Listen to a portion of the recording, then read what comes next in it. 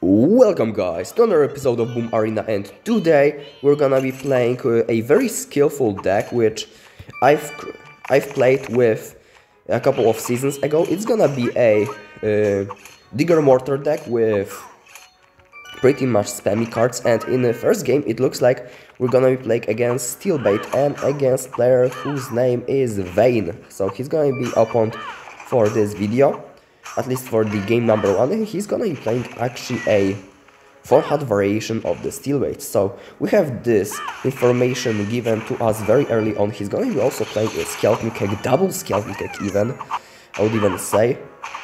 I would love this. I would love this bomb girl to help out with the defense, but by the looks of it, it's not gonna happen. I would love to believe that these phones should take care of this bomb girl, but they won't. So I'm gonna just play Swordsman and force out another uncomfy responses. So we're a bit behind in this matchup because I was trying to get a grasp of what exactly is my opponent playing, and right now I know exactly each and every card in his deck, so we can pretty much comfortably start to making plays. I'm gonna play actually Mortar on the opposite side because it's already very tough for him to defend that. He's gonna be defending the Mortar, and look at those devils on the right side. That's gonna be a lots of damage, and you absolutely love to see it. He probably didn't have Ice Tiny because he is running a mirror variation and he didn't want to spend a bigger spell on that, which is absolutely understandable. Of course, given the fact that he is running the big spell at all, because these decks usually don't run the big spell. So he called the good game already. I don't think it's gonna be over yet, but it looks like we're in a very comfortable lead, and now it's our duty to not drop it. I'm gonna play a very safe rolling steel, not to miss anything. I'm gonna right now play Devils. Not the best response against Keg, but it gets the job done. I'm gonna play some Digger right now to tank for these Devils. I'm gonna play a poison on his Bomb Girl. For some reason I'm just calling her Phone Girl, and it's just not working out because it's not her name.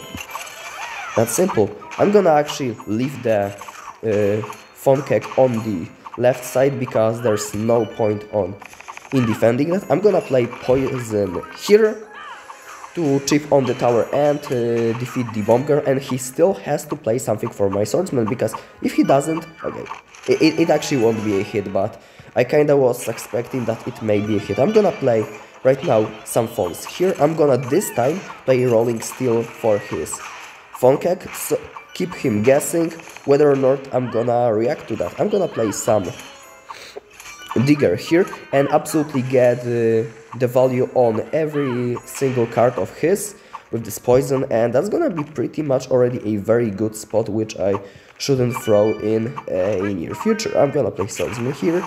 He's gonna be going for this plan with a Skeleton Keg, tanking for a Phone Keg once again.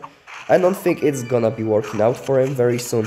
I'm gonna just play Digger on the inside. I'm gonna play some poison, and that should be the official closing of the game. GG, well played. Very cool game number 1 out of Vane. He played it very well, but yet it is our deck that comes out on top. So very cool beginning of the video, and let's jump to the game number 2. And so right now we're in game number 2 against Fexa. He's gonna be having 0 medals and so far didn't show any cards, so we might as well just cycle Devils, and he immediately shows the Machine Gun. So as far as I'm concerned, the Machine Gun isn't the best matchup for us for a very simple reason. Mainly because we don't have like a reliable tank, usually as a Digger. This time we have Swordsman, so it should be better. Also, he's playing Bomb Blasters and Bomb Girl. I mean, I kinda expected Cyclone inside the Machine Gun deck. It's actually at least logical decision because you kinda want to snipe these Swordsmen, like pull them away from the Machine Gun radius and stuff, but I don't know what he's on about with these Bomb Blasters, because it's a very unusual combo that you usually don't see with a Machine Gun. He's actually pulling my Devils out of his tower, which is Absolutely correct move, but I think a bit too late, and my attack just gets a lot of damage that it really shouldn't ever do. So very cool to see. I'm gonna actually get another beautiful rolling steel, killing everything in its path except like bomb blasters, but then again they get one-shotted by the tower. It works out perfectly, trust me on that. I'm gonna right now just go for the digger and some phones on the opposite side. I'm not gonna protect that mortar because I frankly didn't have the resources to, but I'm gonna just anticipate the steel hammer reaching my tower in the near future and playing some devils on that. Also, these devils will get some nice damage on the tower. So we're in a very flexible spot right now. We can pretty much both defend till the end of the game or try to go for a 3-star. And I think since we have a lot of time, why not go for a 3-star? That's a little mistake on my part. I'm gonna play some falls here to counter both Viking and Bomber. So we're gonna just, like I said, go for a 3-star. There's no reason why shouldn't we try. At least we will get to know why it is impossible for the future. So we're gonna get some digger and a gunner. That's gonna be a very good damage right here. Unfortunately, the machine gun will connect on our gunners, so that's not gonna be too good for us. But at the same time, we're gonna get a fabulous poison. We're gonna get a rolling steel here, and I think the game is over here, because if he doesn't defend his gunner, and he doesn't, it's gonna lock on his Viking tower. So that's gonna be one of the rare scenarios where this deck actually gets a 3-star. Obviously, all the cycle decks, including this one, usually won't be getting that, but this time we get it because our opponent was just playing suboptimally. So yeah, we're gonna be going just for the game number 3. And our next opponent will be Bolond 12 Sigo, which I do not approve. Do not smoke cigarettes, it's very bad for your lungs and stuff. Basically, you don't want to have problems with lungs if you don't know what's the matter with my little speech. So he's going playing Dark Knight, and he already shows the mirror. So mirror is usually a card that you want to kinda hide from your opponent. It's usually a gimmick card which you kinda want to abuse in a way where your opponent doesn't expect the card to be mirrored, and then you just play a second card and absolutely destroy it. Right now I have that knowledge, so I should be absolutely fine. Also, there are only so many gimmicks you can fit into one deck, so if he is banking on some other gimmick, there are chances that he's gonna be in a lot of trouble later on if he wants to pull it off in another manner. So I'm gonna just go for a mortar, bait out some response. I'm gonna actually get a necromancer here. That's gonna be a second shot on the necromancer, and here it is. And since this necromancer is already dead, yeah, I was about to say I'm gonna ignore it, but I cannot ignore the skeleton horde. Rolling steel time it is, and he's gonna actually try to act like it was the part of the plan, like as if he didn't lose 1000 damage on his tower and absolutely all his life savings just to deal 2 foam hits. So that's some interesting decision making from my opponent, but allow that. I pretty much want to just win this game, and even though my opponent is playing suboptimally, also these devils were definitely suboptimal, it doesn't matter really for me. I'm gonna get a ton of damage on the right side, and we're gonna double down with a mortar right here. So he's gonna be obviously countering it with the Dark Knight. It was the response that I expected, and it absolutely happened. I'm gonna play false to kill the necromancer. He shouldn't be able to retarget, so everything's fine. I'm gonna play mortar always on the opposite side just to annoy my opponent. I could have just gone on the same side, but at the same time I just want to get more damage, and the way to get more damage is basically to split it. Good rule of thumb, if your opponent just hard defends one side, it's usually a good idea to hit both sides at once, because this way it's gonna create a bit of confusion. So right now my opponent is just playing necromancer, which in on itself is just a pretty weird decision. I won't be able to get any tower before the sudden death overtime, so that's gonna be a bit balls. Using some slang here, I'm gonna obviously defend that. He's gonna be even more annoying, and at this point I think I just have to finish the game, and these devils are actually putting so much work. I think, okay, this gunner just slipped. He didn't react to that gunner at all, and he definitely should, had he wanted this game to go for a longer period of time, but he didn't. Alright, so that's gonna be the game number 3. Let's jump to the game number 4. And it looks like we're gonna face a Vayne again, so my guess is that he didn't change the deck, and we already see a Phone Keg, so it's kinda semi-confirmation that he's still going with the same deck, but we cannot be 100% sure. He may have tweaked a card or two. You never know. I never know, to be frankly honest. I'm gonna play some fonts on this Bomb Girl. Nothing to be especially worried about. I'm gonna react to this Swordsman in a pretty sensible manner. Just play Phone Keg rolling steel on this Phone Keg. Basic stuff. Nothing too shabby so far. I'm gonna right now go for Digger. I want some damage back, and I believe my opponent will go for a Bomb Girl, which is on itself very surprising move. I'm gonna play some poison just to kill her. I don't want to deal with any shenanigans that involve Bomb Girl. I'm gonna play Mortar here, get one shot if he doesn't block, and obviously it blocks, so this means after this trade I'm up actually 3 mana ahead, which is always very nice to see. After that, I think I'm gonna just play my Swordsman, who in the part is the Scourge. So, yeah, some little details for you. This Swordman should be able to counter these Fonts.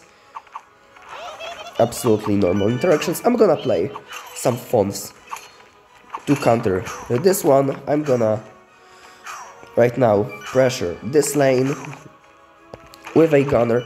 I would love to get a prediction of these fonts, and I get it. Very cool to see.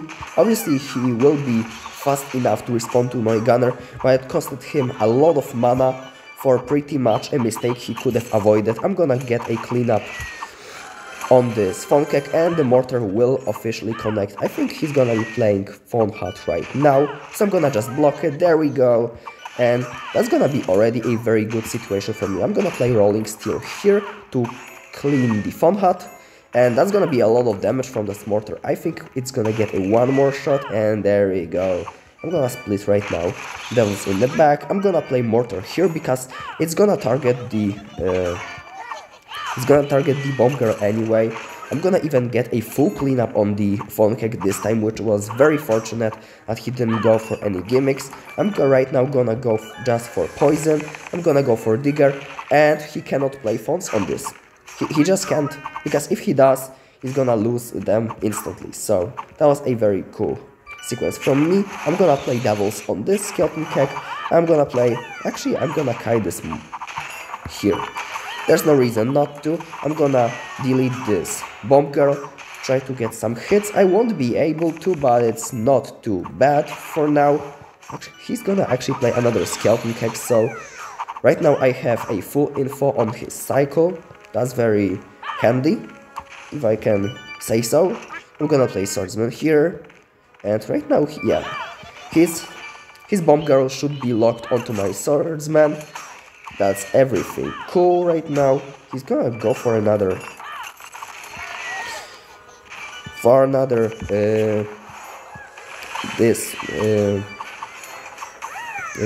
Phone Keg, which I'm gonna have a nice counter against. Like I said, Mirror is a gimmick card, but once you figure out what your opponent wants, it's pretty easy to deal with. So I'm gonna just go for last push. It pretty much doesn't really matter at this point, because the game is for us in the bag. I'm gonna get a kite on these 2 Skeleton Kegs. Very nice, and that's gonna be another win in the pocket for us against a Steelbait. Like I've said, I actually feel very confident against Steelbait with this particular deck, because first of all, they cannot spell cycle you, because you have Digger, and second of all, even if they refuse to use like poison or missile, whatever big spell they're using, and go for like cheesy baity style like you've seen in this video, you can have more than enough tools to deal with them and pretty much counter push with them even. Also, the Bomb Girl isn't that big of a problem because you can always just sacrifice one hit on your tower, play a troop, and then they have to just overspend on it. So yeah, that's gonna be a brief explanation how to play this matchup, and we're gonna go for the game number 5 of this video. And in the last game of today's video, we're gonna be facing Lucas, who has 0 medals. Starts with a Mother Skeleton, which is already a sign that he has to be for sure a very good player and at least know how to play his cards. So I'm gonna just go for poison here. There's no reason not to. He was just very aggressive right here. I'm gonna sacrifice one hit from the Bomb Girl, play Fawns afterwards, and we should be able to get away with a very cheesy defense right here. Because he pretty much stacked every single troop that he had in one spot, it was a perfect opportunity to play my poison. I'm gonna just go for a Digger plus Devil's Attack. He's gonna respond with Mother Skeleton, so he's gonna get a nice value against my troops, but not before they got a sufficient damage to kinda excuse their value. And right now I'm gonna just go for a Gunner. No reason not to. He shouldn't go in with his previous combo because he pretty much saw how did it end out. Also not like to just destroy this man's hopes and dreams yet again. So yeah, he didn't go for the Devil Horde. He will go for it now, which even on itself is a surprising move. I kinda expected him to learn from his mistakes. Right now we're gonna just get a very nice kite with defense. I think I'm gonna just let these devils go because I want to save mana. I can even counter them. Yeah, I'm gonna just let them go. Not a biggie. We kinda evenly split damage between two towers. I'm gonna go for a Rolling Steel here because why not? He's gonna lose everything he owns here. I think I'm gonna just receive one hit, and there we go. And right now I'm very tempted to predict his Mother Skeleton, and yeah, okay, I didn't predict his Mother Skeleton, but the Devil Horde is a Devil Horde. I would say not a good trade on paper because it's +2 for him, but on the other hand, we're winning so hard that we can afford these trades. I'm gonna play Digger. Furthermore, I'm gonna play a Gunner right here. There's no reason not to, and right now he's gonna be playing Viking. So basically I would be kinda scared of the Viking with a Mother Skeleton, but since he's not playing Mother Skeleton at all because he just used her, it's gonna be very nice cleanup. So he's gonna be playing Devil Horde actually, which I think is very correct move in this position. He's just right now playing kinda on my momentum, trying to get anything from this position. I don't think he's able to break through though, because my cards are just very solid on defense. And right now I think I'm gonna just close the game, play the Digger, play the poison, and yeah, that's gonna be just GG, well played. The last game of the video, like I've said, deck that takes a lot of skill, but once you get a grasp of it, you can pretty much outplay any opponent, unless they have like a hard counter. There's no deck in this world without a hard counter, but this deck pretty much very versatile. I definitely recommend it to play on ladder, and your only weak matchup, I would say, in this meta. I don't think this deck has a weak matchup, like in general, but I think if you were to face like a... I actually don't know. What's the weak matchup of this card. Maybe, yeah, first of all, Machine Gun. Like, Machine Gun always scores good against Digger, even though you have Swordsman. And second bad matchup, I would say, is... I'm not even sure. Like, this deck has a lot of 50-50s and... not many good matchups, but then it doesn't have bad matchups except like Machine Gun. So yeah, that's gonna be it from me in today's video. Hope you guys enjoyed and watched till the end of the video, because if you didn't, you won't be hearing me just blabbling at the end of the video. So yeah, if you enjoyed, make sure you are subscribed to this YouTube channel because I post the Boom Arena content every single day along with shorts. Definitely check them out if you aren't already. And yeah, that's gonna be it from me today. Thanks for watching. I'm gonna see you guys in the next episode of Boom Arena.